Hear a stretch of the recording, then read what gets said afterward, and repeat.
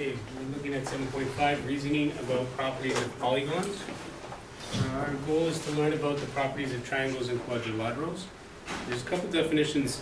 In this section, there's not a lot of example questions, but there's just a lot of definitions and kind of an understanding. We're going to build an understanding, and then I believe the questions are fairly easy and fairly straightforward. So the first definition is a centroid. It's the center of an object's mass, the point at which it balances, also known as the center of gravity. So a centroid, this is, as you can imagine, kind of a little pin on a balancing.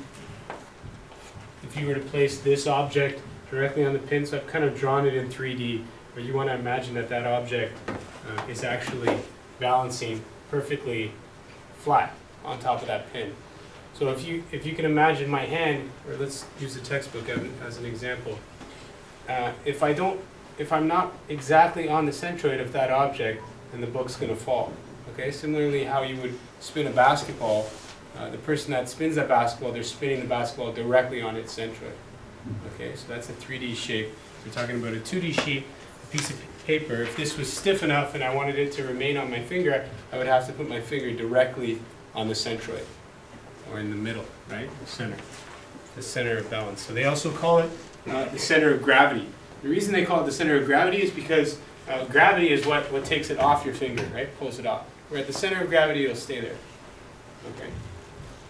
Any questions about that? What the centroid is? Okay. So we're going to learn about how to find the centroid of different shapes today. The next definition we're going to learn about is the bimedian. It's the line joining the midpoints of two opposite sides in a quadrilateral. Okay, so I drew kind of a rectangle here. It doesn't have to be a rectangle. It can be any quadrilateral. Remember quadrilateral, quad, meaning four sides. So the line joining the midpoints of two opposite sides.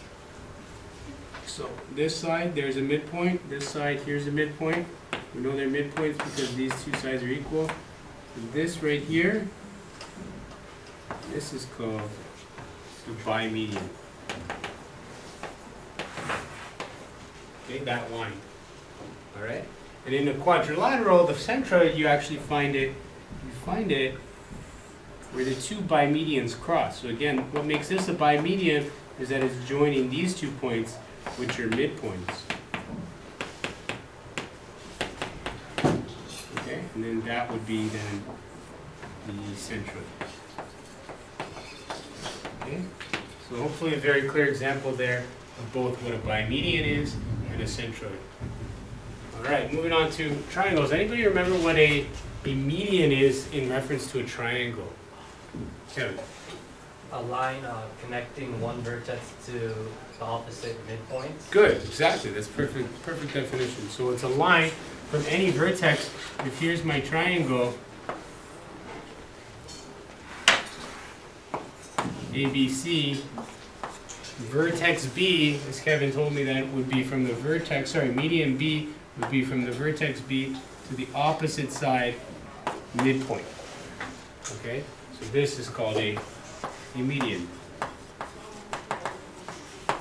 So you can tell a bimedian and a quadrilateral and a median and a triangle are very similar in that regard. Okay, they're joining midpoints. One is joining a midpoint to another midpoint. The other is joining a vertex or a corner of a triangle to a midpoint. Okay? So the centroid of a triangle is located at the intersection of its medians. So the intersection of its medians, where would that point be? Mark, how can I find that? There's one median. How can I draw another median? By connecting the two midpoints. Connecting these two midpoints? The opposite midpoint. No, this is not a vertex. It's called, or not a midpoint. It's called what? It's up there somewhere. Vertex. Vertex. Good. Yeah. So joining the opposite vertex to the midpoint.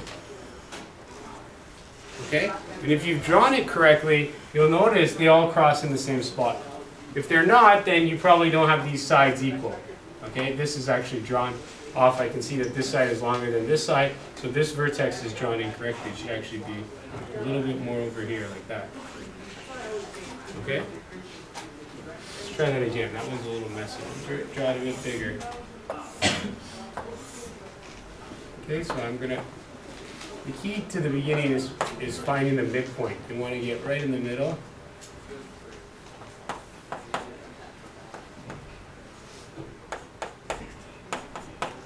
Now I can draw my medians.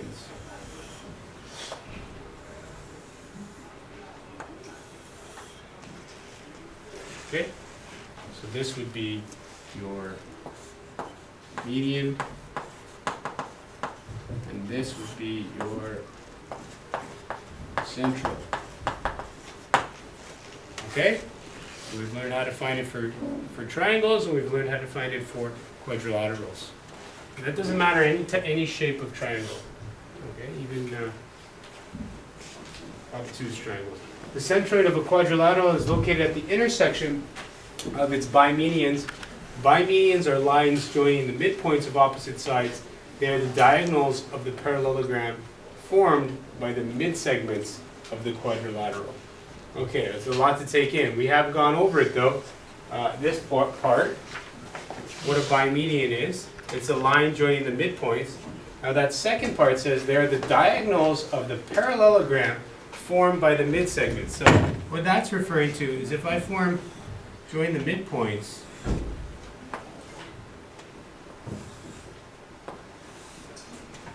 okay, so there's my parallelogram, okay, which we learned in the previous section.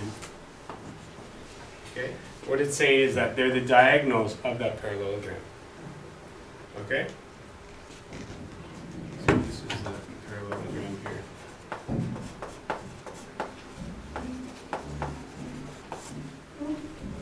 All right, so for this section, to do your homework, you need to know you can determine the centroid of some quadrilaterals by locating the point of intersection of their diagonals.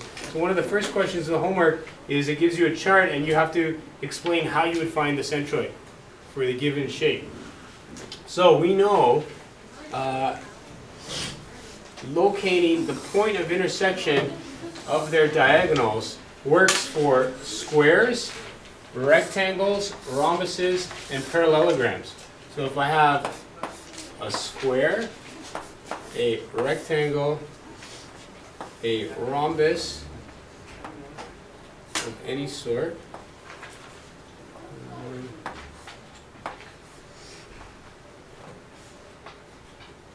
or a parallelogram. Rhombus is kind of a combination of parallelogram and square. Remember, they're just all four sides are the same in a rhombus. So this could actually be considered a rhombus. So it's saying we can determine a centroid by locating the point of intersection of their diagonals. So we just run the diagonals now, and we got our centroid. We got our centroid. We have a centroid and a centroid. Okay, so that's easy enough. It says, but not for trapezoids and kites. So if we draw a trapezoid now,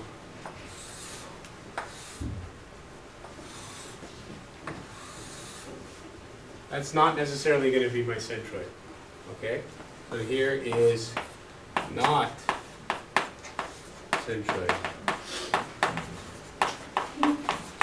Let's see if I can illustrate that with a much stranger trapezoid. You can see that that is nowhere near the centroid. Yep. So to find centroid of that, you need to find the bimedians, or? Yeah, you're going to find out how to do that. Yeah. Let's see. Bimedians, we join here, and here, here, and here, and you're right. And that's how you find a centroid. Yeah, so that comes from over here, right? The centroid of a quadrilateral is located at the intersection of the bimedians. Okay, and that works And for... so that's some of them, right? The other ones you can use diagonals. Right. Yeah. So if we do bimedians on these ones too, you'll notice Yeah. that they also give you the centroid. Okay? So wouldn't it just be safe to just use the bimedians? Yes. Because all of them.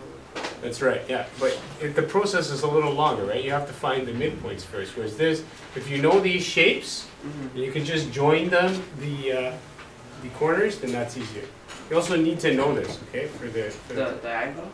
you need to know that you can find it this way for these shapes, and you can't find it this way for these shapes, the other one being a kite. Okay? You can't join these and assume that's the centroid. So I can do a much stranger kite. This is not necessarily going to be the centroid. It's going to be the midpoint of here, and the midpoint of here, midpoint of here, midpoint of here. Okay? So this is centroid. I'll put in brackets joined by medians. Or intersection of bimedians. And this is not the centroid.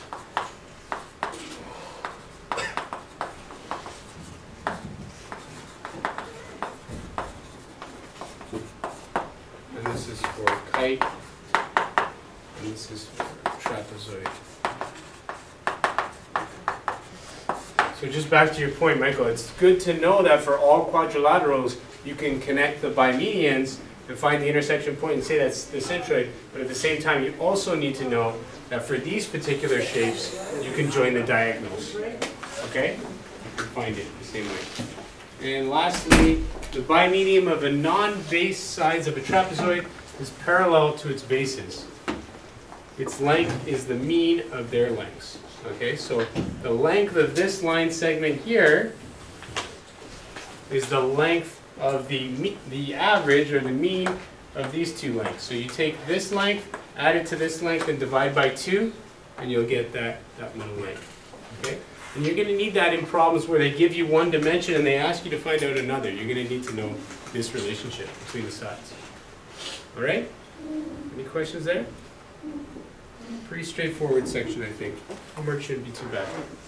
So will they always give you the length for A and B? And They'll give you one of the lengths. They might give you EF and ask you to find AB. And then you've got to use your algebra to rearrange this formula to solve for AB, right? You know how to do that? Yeah. Multiply both sides by 2, cross out the denominator, move the CD over. Okay? All right, that's the end of the lesson.